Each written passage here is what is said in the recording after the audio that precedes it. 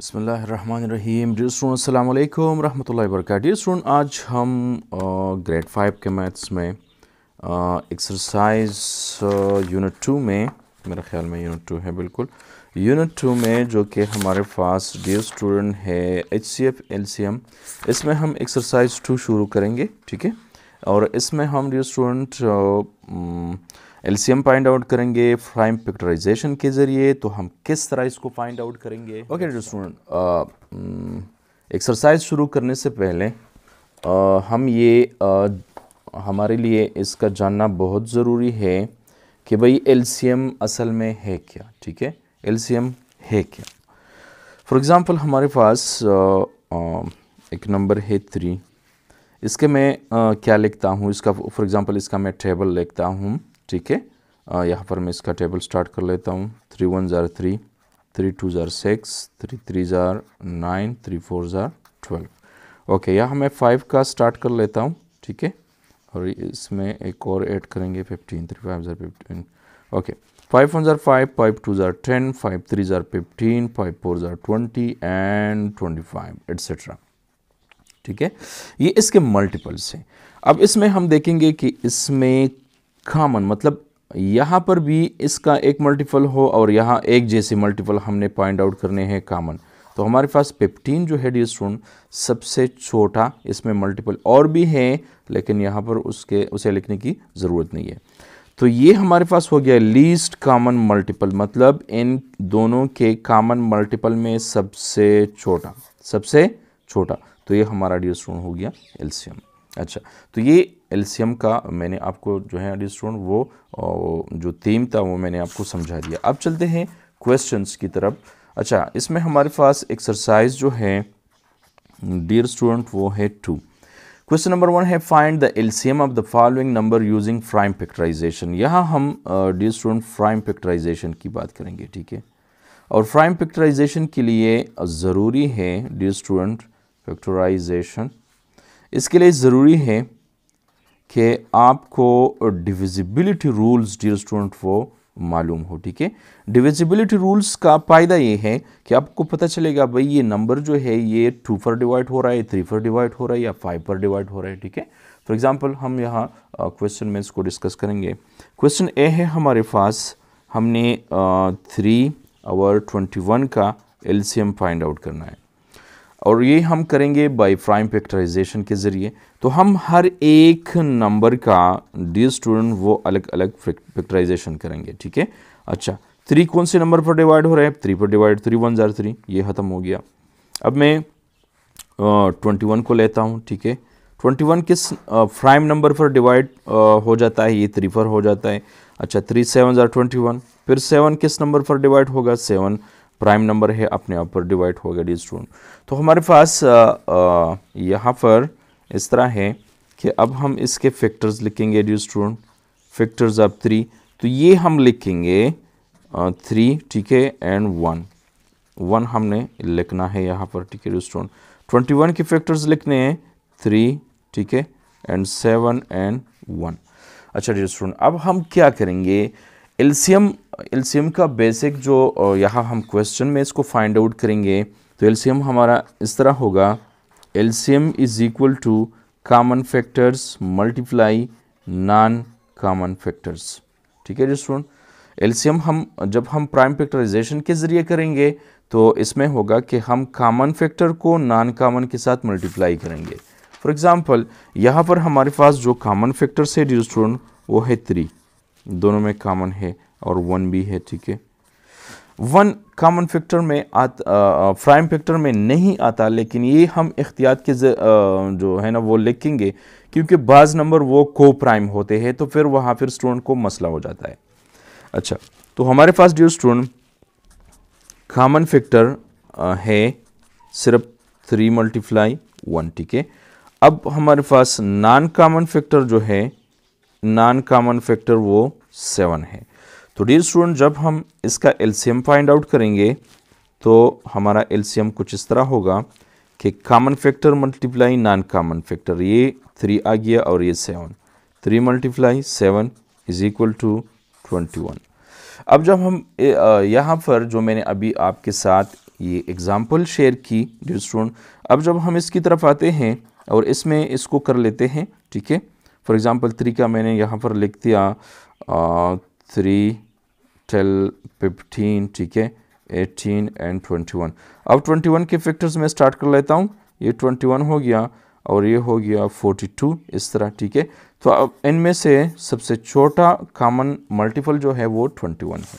तो dear student, हम जब प्राइम फैक्टराइजेशन के ज़रिए फैक्टर्स किसी नंबर के एलसीएम को मालूम करेंगे तो उसके लिए यही मेथड डियर स्टूडेंट हम अप्लाई करेंगे।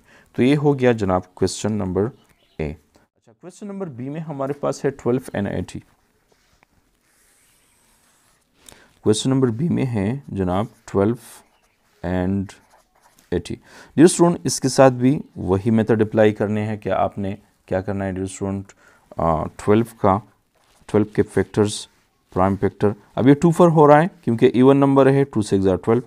ये भी 2 4 हो रहा है, ठीक है, 2 3 6 और 3 अपने आप पर हो जाता है 80। डियर स्टूडेंट, अब हम 3 1 3, ओके, 80 की तरफ चलते हैं, ठीक है। ये इवन नंबर है, 2 पर हो रहा है, 2 4 8 एंड 2 0 0। अब इसको अगर किसी स्टूडेंट को कोई मसला हो, ये मेथड जो है ना, मैं ये भी आपको समझा लेता हूँ। ये असल में इस तरह की डिवीज़न है, ठीक है, 2 4 8 इस तरह एंड 2 0 0 इस तरह, ठीक है। अच्छा, अब ये इवन नंबर है, आप देख रहे हैं कि इवन नंबर है, 2 पर हो रहा है, 2 2 4 एंड 2 0 0। ये भी 2 पर हो रहा है, 2 1 2, 2 0 0। ये भी 2 पर हो रहा है, 2 5 10, ठीक है डियर स्टूडेंट। और ये प्राइम नंबर है 5 5 1 5। अच्छा, अब हम इसके डियर स्टूडेंट क्या लिखेंगे, फैक्टर्स लिखेंगे, ठीक है। तो 12 के फैक्टर्स इस तरह हैं, 2 मल्टीप्लाई 2 मल्टीप्लाई 3 मल्टीप्लाई 1 एंड 80 के फैक्टर्स जो है डियर स्टूडेंट वो है 2 मल्टीप्लाई 2 मल्टीप्लाई एंड 3 हो गए, ये 4 वाला एंड ये 5। अब डियर स्टूडेंट, इसमें हम कॉमन फाइंड आउट करेंगे कि इसमें कॉमन क्या है। तो डियर स्टूडेंट, ये और ये कॉमन हो गया, ये और ये कॉमन हो गया, ठीक है। इसमें कुछ और कॉमन नहीं है, 1 कॉमन है, ठीक है। अच्छा, अब हम डियर स्टूडेंट जब इसका एलसीएम लिखेंगे तो अभी जो हमने ये क्वेश्चन हल किया उसी की तरह बिल्कुल है, ठीक है। हम इसके कॉमन लेंगे,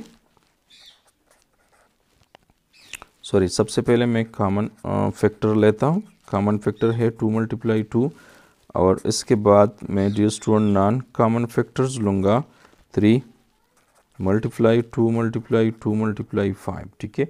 आप 1 भी ले सकते हैं यहाँ पर।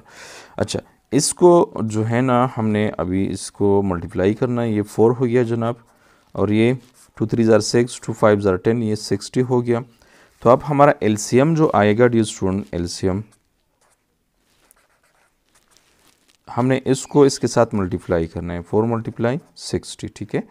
तो 4 0 0 एंड 4 6 ये हमारे पास डियर स्टूडेंट आ जाएगा 24, 240 इसका। अच्छा, अब हम क्या करेंगे, क्वेश्चन नंबर सी भी इसी तरीके का है। मैं डी की तरफ चलता हूँ डियर स्टूडेंट, ठीक है, डी की तरफ मैं चलता हूँ। Question D 4 and 10 and 16, okay.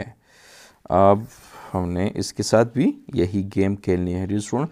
Dear student, बस आप ये एक्सरसाइज में मेथड सीख लेना, फिर वो अप्लाई करें। और अक्सर स्टूडेंट ऐसे होते हैं कि जो ट्राई कर लेते हैं तो क्वेश्चन का आंसर जो है वो गलत आता है, तो वो बस छोड़ लेते हैं। नहीं, आपने ट्राई करनी है, ट्राई करने के आपने कहाँ पर आपसे मिस्टेक हुई है, क्योंकि मैथ जो है ये ट्राई करने से, बार बार जब आप ट्राई करेंगे तब आप सीख जाते हैं, ठीक है डियर स्टूडेंट। ओके, 2 2 4 एंड 2 1 2, ये भी हो गया।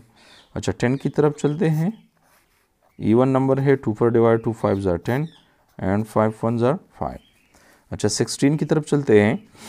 16 2 पर हो रहा है, 2 8 16 एंड 2 4 8 एंड 2 2 4 एंड 2 1 2। तो ये डियर स्टूडेंट हो गया, ठीक है।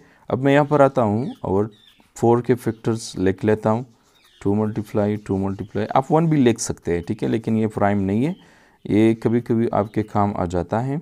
2 मल्टीप्लाई 5 मल्टीप्लाई 1, क्योंकि ये फैक्टर्स में है तो हम इसको लिखेंगे, ठीक है, लेकिन प्राइम नंबर ये नहीं है, ठीक है डियर स्टूडेंट। अच्छा, अब हम इसमें कॉमन फाइंड आउट करेंगे, तो ये यहाँ पर 2 है, यहाँ पर 2 है, ये हो गया कॉमन।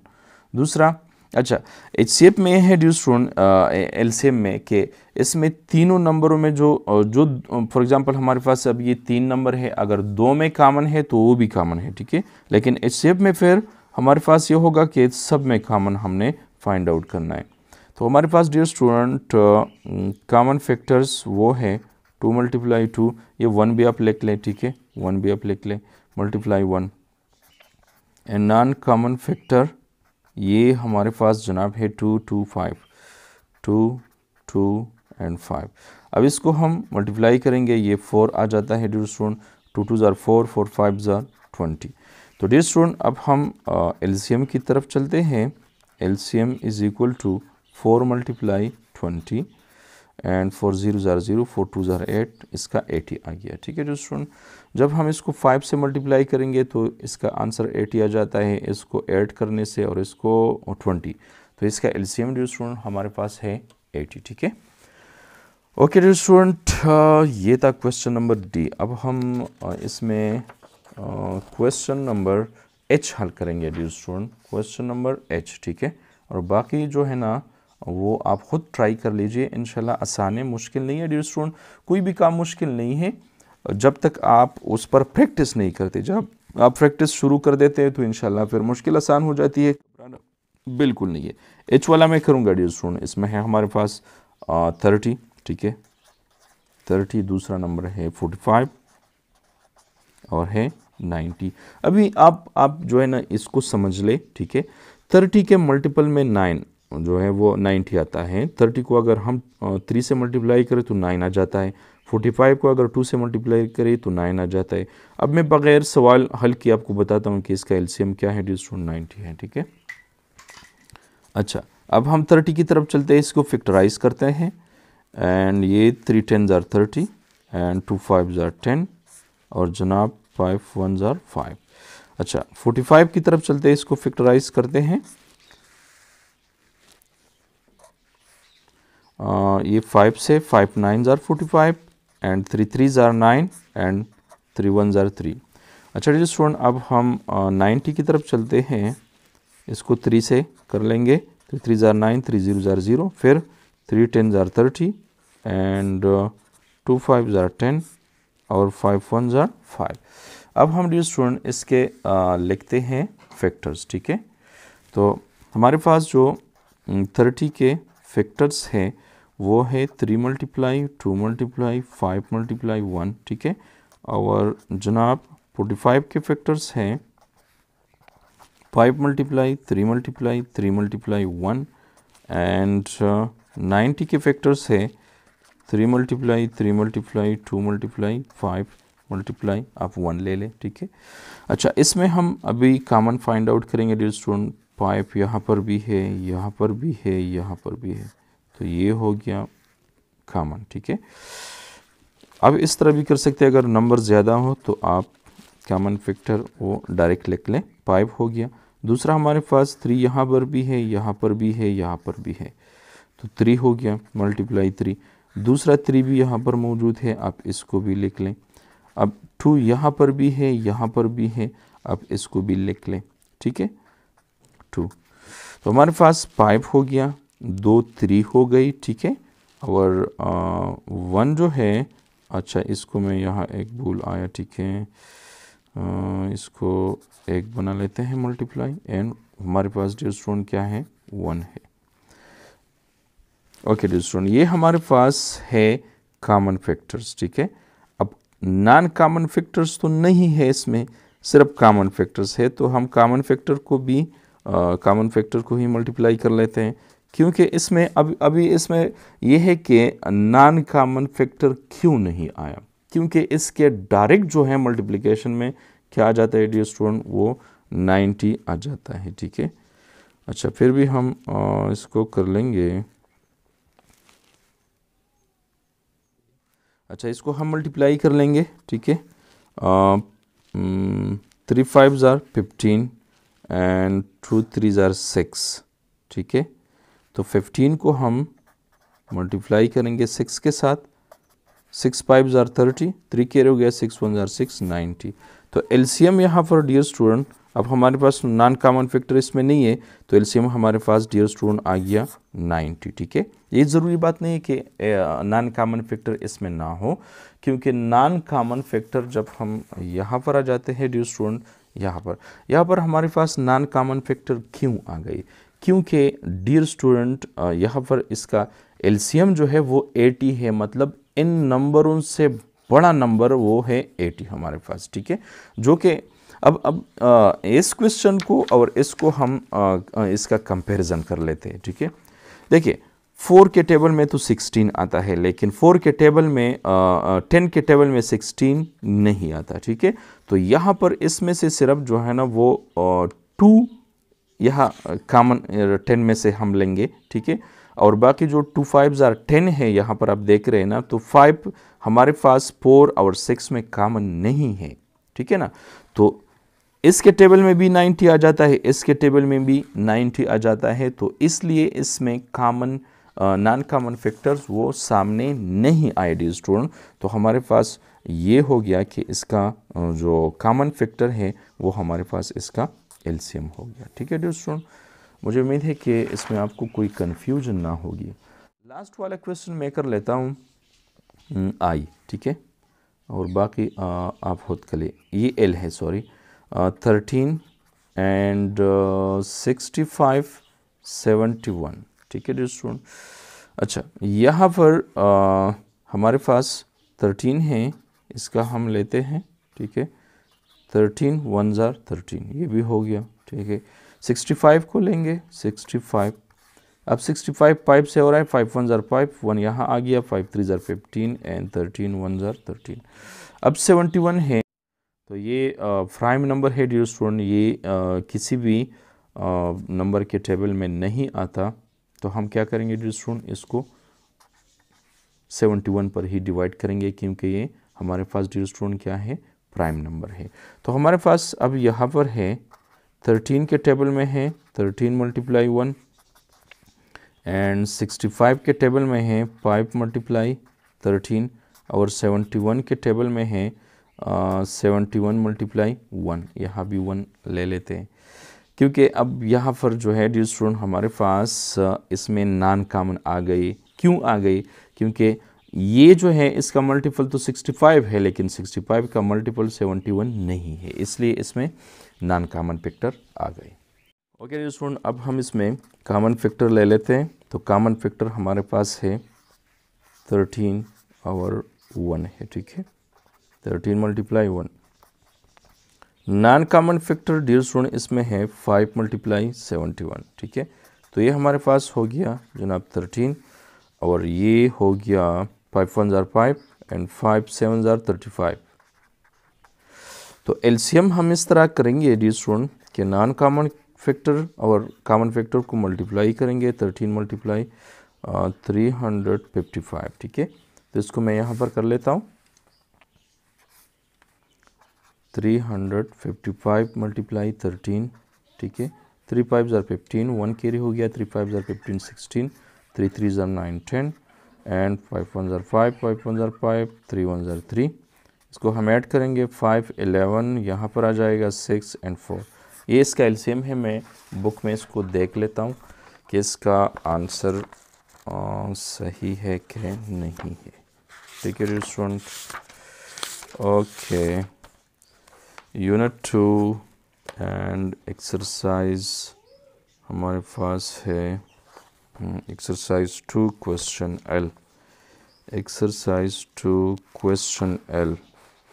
ओके डियर स्टूडेंट, ये है 4615, बिल्कुल सही है हमारे पास डियर स्टूडेंट। इसका आंसर है 4615, यहाँ पर ये आपने देख लिया।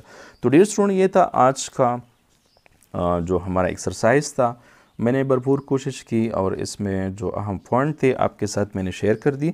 आप जो है वो मेरे चैनल के प्लेलिस्ट में देख सकते हैं, इसमें और भी क्लासेस के वीडियोस मौजूद हैं मैथमेटिकल। तो अगर कोई भी कन्फ्यूजन हो तो आप कमेंट में बता सकते हैं। लाइक कीजिए, कमेंट्स कीजिए। Thank you. अल्लाह हाफ़िज़। अस्सलामु अलैकुम रहमतुल्लाहि व बरकातहू।